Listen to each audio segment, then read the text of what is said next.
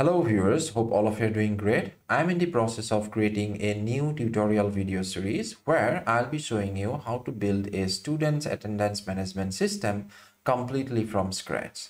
I'll show you how to write each and every line of code to build this project.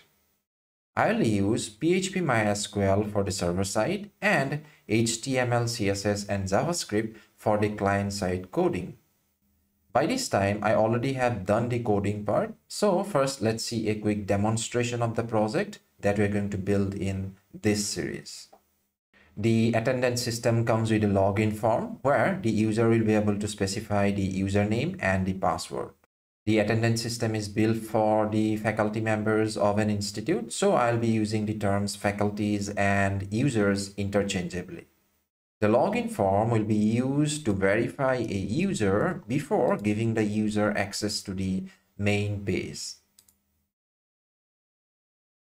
If both the username and the password specified by the user are right, in that case, the user will be redirected to the main page. When the faculty first lands on this page, the faculty will be given an option to select a session.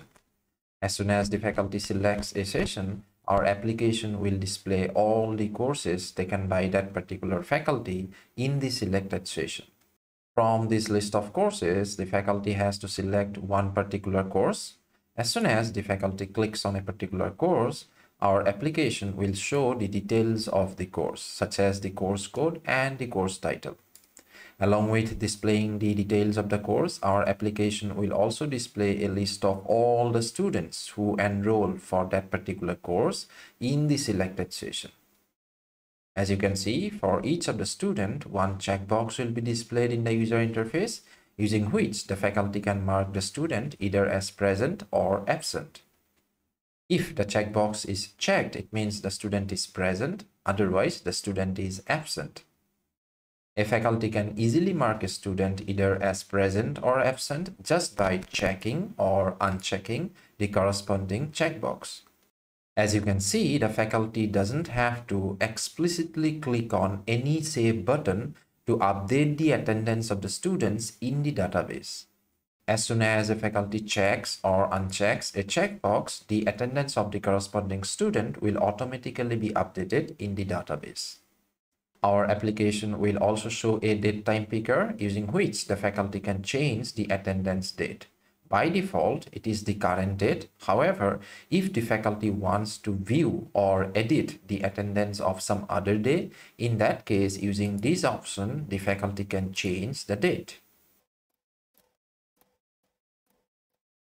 Our application will also give an option to the faculty to download an attendance report. If the faculty clicks on this report button, then a CSV file will automatically be downloaded in the client's machine. The CSV file will contain some basic information such as what is the session, what is the title of the course, what is the code of the course, what is the name of the faculty, from which date to which date the classes were conducted, and total how many classes were conducted.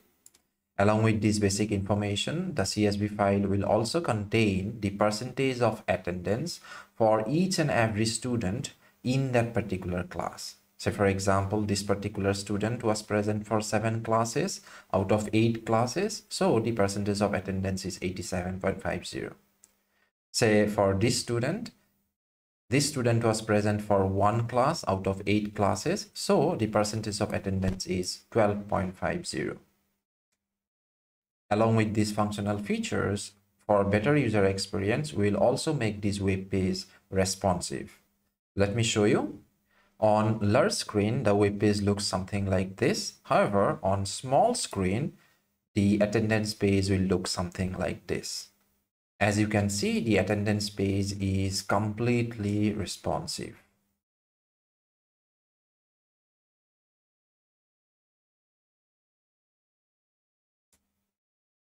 And then we have this logout button. If the user clicks on this button, the user will be immediately redirected back to the login page. I'll publish this tutorial in 7 chapters. For each chapter, there will be one video.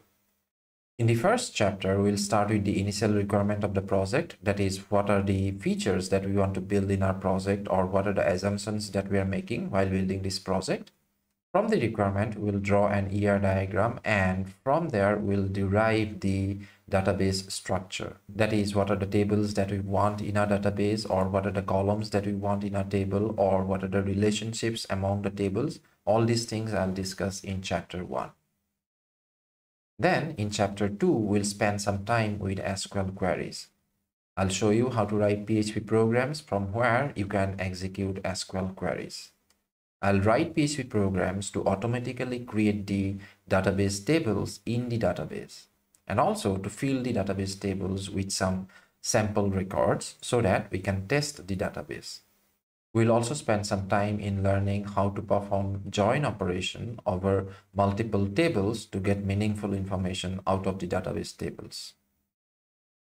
Then the third chapter is going to be quite interesting because we're going to do some visual work in this chapter. We are going to build the front-end login page in this chapter. You will see me using HTML, CSS, and a bit of JavaScript to create the login page. Then in the fourth chapter, I'll show you how to connect the front-end login page with the backend server. I'll show you how to pass information such as the username and password from client side to the server side.